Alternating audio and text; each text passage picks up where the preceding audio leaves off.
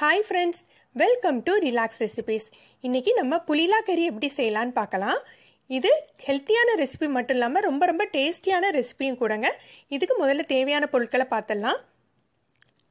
புலிலா கறிங்கிறது முருங்கைக்கீரையும் முருங்கைக்காயும் வச்சு செய்யக்கூடிய குழம்பு வகைங்க. இதுக்கு நம்ம சிறுபருப்பு யூஸ் பண்ண போறோம். கடை மசாலா எதுவுமே யூஸ் பண்ண போறதில்ல. நம்மளே இதுக்கு மசாலா அரைச்சுக்க போறோம். இதுக்காக நான் ஒரு கட்டு முருங்கைக்கீரை எடுத்து வச்சிருக்கேன். நல்லா ஆஞ்சு கழுவி எடுத்துக்கோங்க. நல்ல ஃப்ரெஷ்ஷான கீரையா எடுத்துக்கோங்க. ஒரு 150 கிராம் சிறுபருப்பு, அப்புறம் முருங்கைக்காய், ஒரு 2 கத்திரிக்காய் எடுத்திருக்கிறேன், கொஞ்சம் சின்ன வெங்காயம், அப்புறம் கொஞ்சம் மஞ்சள் தூள், பெருங்காயத்தூள், அப்புறம் அரைக்கிறதுக்கு 1/2 கப் தேங்காய், 1 ஸ்பூன் ஜீரகம், 2 சின்ன வெங்காயம், 4 காஞ்ச மிளகாய். உங்களுக்கு காரத்துக்கு தகுந்தாப்புல காஞ்ச மிளகாய் வச்சுக்கலாம். இது எல்லாத்தையும் சேர்த்து மசாலா அரைச்சி வச்சுக்கணுங்க.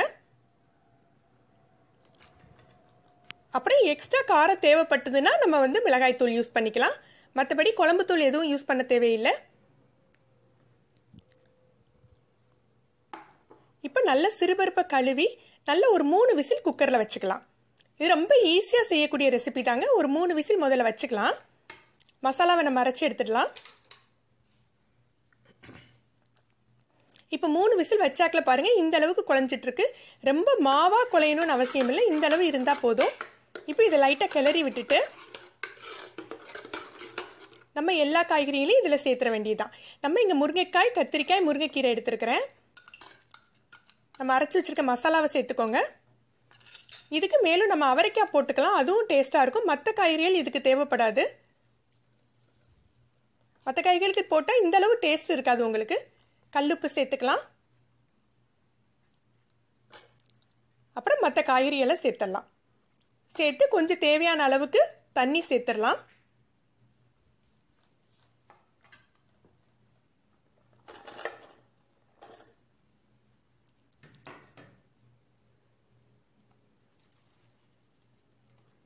இப்போ நம்மளுடைய முருங்கைக்கீரையை சேர்த்துடலாம். முருங்கைக்கீரை ரொம்ப ஃப்ரெஷ்ஷாக இருந்தால் ரொம்ப டேஸ்ட்டாக இருக்கும் குழம்பு. நிறைய கீரை போடுற மாதிரி இருக்கும், ஆனால் எல்லாம் சேர்ந்து கம்மியாயிடும் உங்களுக்கு குக் ஆனாக்கில். அதனால் நீங்கள் எவ்வளோ வேணுமோ அவ்வளோக்கான போட்டுக்கோங்க. இப்போ நல்லா கிளறி விட்டு தேவையான அளவு தண்ணி சேர்த்து ஒரே ஒரு விசில் வைக்க போகிறோம். அவ்வளோதாங்க வேலை இந்த குழம்புக்கு. இப்போ நல்லா கிளறி விட்டுக்கோங்க. இந்த புளிலா கறி நார்மல் டேஸில் மட்டும் இல்லாமல் நம்ம பத்தியை சாப்பிட்றாங்க இல்லையா, அவங்க கூட சாப்பிட்டுக்கலாம். ஏன்னா இதில் நம்ம புளி சேர்க்க போகிறதில்ல, மசாலா சேர்க்க போகிறதில்ல, இன்னும் எண்ணெய் கூட சேர்க்க போகிறதில்லைங்க. ஏன்னா இந்த குழம்பை நம்ம தாளிக்கணும்னு அவசியமே இல்லை. ரொம்ப ஃப்ரெஷ்ஷாக இருக்கும் இந்த குழம்பு. அதனால பத்தியம் இருக்கிறவங்க, கொஞ்சம் டயட்டில் இருக்கிறவங்க எல்லாருமே சேர்த்துக்கலாம். இதில் நமக்கு பருப்பும் முருங்கைக்கீரையும் சேர்றதுனால நல்ல ஹை ப்ரோட்டீனும் கிடைக்கும், உங்களுக்கு இரும்பு சத்தும் நிறைய கிடைக்கும்.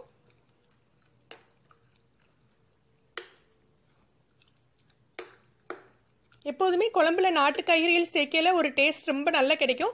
அதுலேயும் முருங்கைக்கீரையும் முருங்கைக்காயும் சேர்க்கையில இன்னும் டேஸ்டாக இருக்கும் உங்களுக்கு.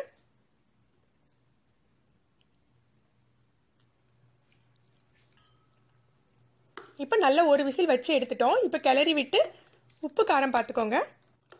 இது சின்ன குழந்தைங்களுக்கு கூட கொடுக்கலாம், ஏன்னா நம்ம சிறுபருப்பு வச்சு தான் செஞ்சுருக்கோம். இதுக்கு துவரம்பருப்பு எடுக்காதுங்க, சிறுபருப்பு தான் நம்ம சேர்த்துக்கணும். இப்போ வயசானவங்களுக்கோ குழந்தைகளுக்கோ இந்த அளவு காரம் போதுமானது. இப்போ நமக்கு கொஞ்சம் காரச்சாரமாக வேணும் அப்படின்னு நினச்சிங்கன்னா கொஞ்சம் உப்பு காரம் எக்ஸ்ட்ரா போட்டுக்கலாம்.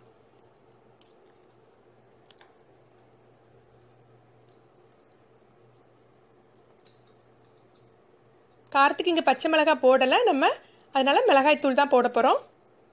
இன்னும் பத்தியம் இருக்கிறவங்க மிளகுத்தூள் கூட போட்டுக்கலாம்.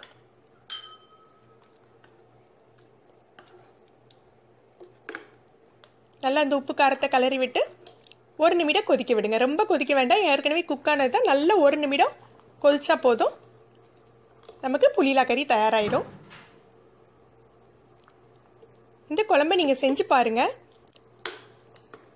எப்படி இருக்குன்னு சொல்லிட்டு உங்களுடைய கருத்துக்களை கமெண்ட்ஸில் சொல்லுங்க.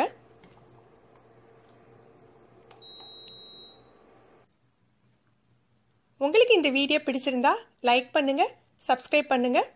நன்றி.